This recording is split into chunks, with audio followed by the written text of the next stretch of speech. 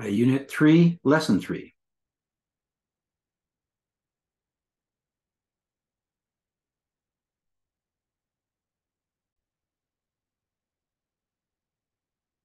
Hey guys, welcome back to Unit 3, Relating to Others, Lesson 3, Communication.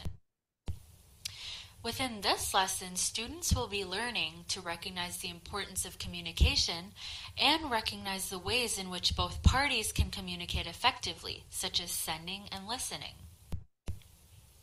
What exactly is communication? Well, communication is the exchange of information between two or more people. It involves a process of creating and sending messages as well as receiving and interpreting messages. Poor communication can cause confusion, and effective communication enhances relationships. There must be a sender and a receiver for communication to even take place. The sender is required to compose a message and then transmit it to another person. The receiver, on the other hand, must hear or see the message and then interpret/decode the message. Both must arrive at a shared meaning of the message to be effective. So here's a little graph depicting the basic communication process. The importance of communication skills. Hi, and welcome to this video. In this video, I want to talk to you about the importance of communication skills. Communication skills make a whole world of difference in how you show up in the world and how satisfied you are with life and in life. And I don't say this lightly. Every day, we communicate with other human beings around us. And that includes our family, our spouse and partner, our friends, our peers, our coworkers and colleagues. Now, that's a whole lot of people that we interact with on a daily basis. And if we don't know how to communicate and interact with them in ways that are mutually satisfying, then our life becomes restricted just a little bit each time our conversations break down. Just think about it. If your communication was skilled and effective and your conversations productive, what would it mean for your career? Would you be able to get a promotion? Or a raise? How about more or fewer responsibilities? What would skilled conversations be like in meeting and finding your future spouse or partner? How about developing more satisfying relationships with your family, friends, and peers? How would your relationships with all the individuals in your life improve as a result of learning how to master your communication and conversation skills? In fact, without an emphasis on proper communication, on effective communication, our relationships with those individuals that surround our life become just a little bit less valued, perhaps even a little bit less important. So, if you want the relationships that you have to become stronger, strengthen, become important and filled with trust, then it is worth your effort to improve your communication skills. A lot of us, when we think about communication, we know that there is a verbal component to it as well as a non-verbal component to it. The verbal component is quite obvious, isn't it? And I put that word obvious in quotation marks because in many cases it's not obvious. Let me explain. According to research done, communication has been categorized into speech acts. One of the ideas of the speech acts is that anything we say in any language falls into one of 6 different classes of the speech acts. According to Wikipedia, speech acts are utterances that have performative function in language and communication. That's just a fancy way of saying the speech acts are the way we get things done. To me, the speech acts are kind of like linguistic kung fu. There are only a few moves or speech acts that, when taken together as a whole, understood and practiced, can unleash a giant can of whoop-ass. Let me list the 6 speech acts for you. Requests, offers, promises/commitments, assertions, assessments, declarations.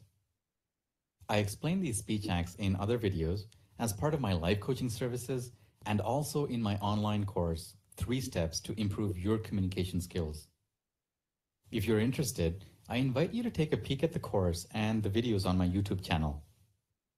As a leadership life coach, one of the most important things that I work with my clients is the emphasis on developing effective communication skills. And I find that the best way to mastering communication and becoming an effective communicator is learning about the speech acts. Since there are only 6 speech acts, learning them all doesn't take much time. But understanding what part of the speech acts you're using in your everyday communication takes a bit more practice. Learning about the speech acts takes care of one portion of daily communication, which is the linguistic, intellectual portion. The other 2 parts of communication are the nonverbal communication skills, which I think tend to be overlooked. In my experience, with myself and with my clients, the nonverbal components are the skills that are critical to mastering conversations. So what do we have? Well, we've got the language, which is the speaking and verbal communication part. That's easy. And we also have the nonverbal bit, which is body language. There's also one more part that I want to mention, and that's the nonverbal skill of emotions. These 3 components of language, body, and emotion constitute the BEL model of communication that I use with my coaching clients. The L part is easy and stands for language and the 6 speech acts. The E stands for emotion and the B stands for body. The importance of communication skills stands out when you realize the value of working with these 3 components. And so my work with my clients begins by learning about communication skills via language, the body, and emotion. But to actually understand all these components, we have to use our brain. We have to use our intelligence. The only way that we can share our emotions is through language. The only way that we can describe our physical posture and our physical disposition is through language. And that's why language and understanding communication in an intellectual way is at the heart of understanding how to become a more effective communicator. In my personal life, I've been practicing language, body, and emotions for the last few years. And I'll tell you what, I am still practicing and I still make mistakes. However, I am improving and the challenge has been invigorating. This is why I invite you to consider the importance of communication skills as a path toward mastery. It may take many months and years to get proficient at it. By practicing language, by practicing emotion, and by practicing the physical dispositions, I've learned to prevent misunderstandings with the people I interact with on a daily basis. For example, let me talk about the speech act of requests. Through practice, I've learned to become a better requester. I've learned to articulate very clearly what it is that I want from another person, whether it's a meal at a restaurant or watching a movie with friends and so on. Additionally, I've also learned through practice how I can actually declare satisfaction for my requests.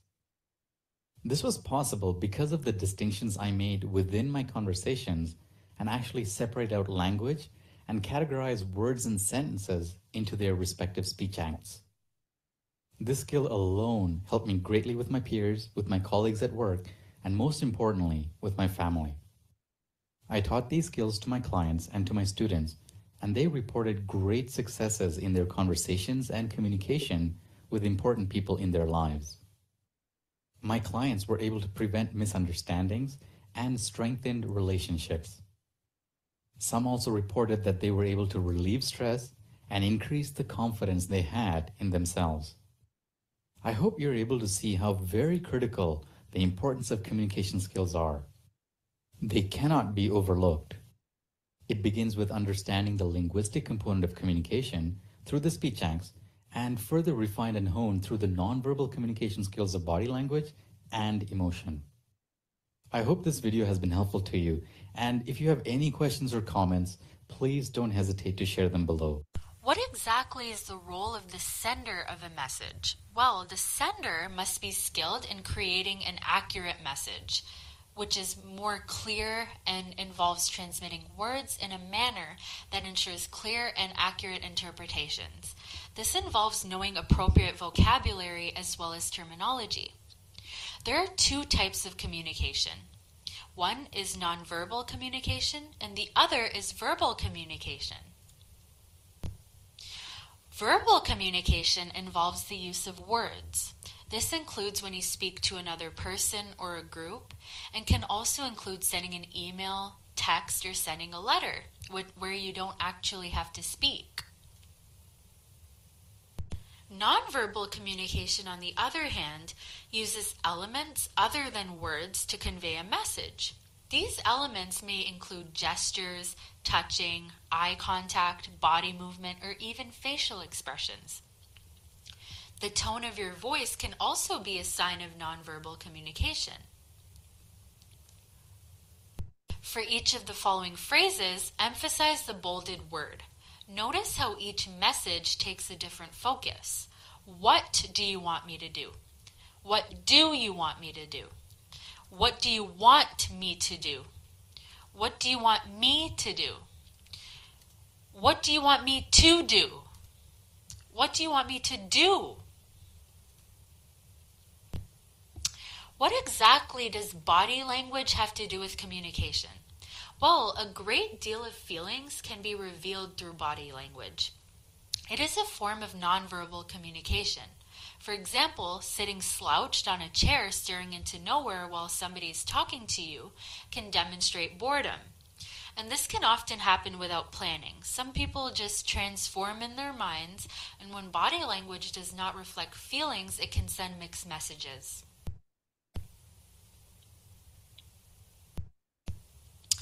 Some tips for sending effective messages are to think before you speak. Take into account the points you want to make before speaking. It can save you from embarrassment or hurting others. It's also important to express a positive attitude. Try your best to send a warm and enthusiastic message. Nobody likes complaints or criticisms. However, you can always criticize constructively and respectfully. It's also important to send clear and specific messages. It's to ensure that your thoughts are organized in a meaningful way. Try to use detailed facts to support the point that you're trying to make, and use clear language. It's also important to speak clearly. Use words that others will understand. Make sure your pronunciation is correct. And don't talk too slowly or quickly. Maintain a healthy, normal pace. It is also very important to be aware of what you're saying. Be aware of all aspects of your communication so that both verbal and nonverbal communication are sending the same message. It's also important to check for listener understanding. Be aware of the listener's body language for information about how your message is being received. Ask for verbal feedback if you have any questions about nonverbal feedback that you are receiving. For example, when you're trying to say something important to someone and they're sitting slouched and looking into the thin air, you can constructively ask them, "Am I boring you?" or "Is there anything I can do to make you listen to what I'm trying to say?" for example. Receiving messages, on the other hand, requires specific skills. The way that you listen affects the quality of communication. When someone hears your message without taking in the meaning, they're using passive listening. Silence is often frustrating. You do not know if the message was received accurately, and you frequently miss the purpose or the value of the message as a whole. Rather than passive listening, active listening can enhance other aspects of your life. It can allow you to gather more information about your world, such as greater knowledge about your environment, current events, as well as people around you. It's important to listen attentively, and it increases the tools that you have to ensure clear communication.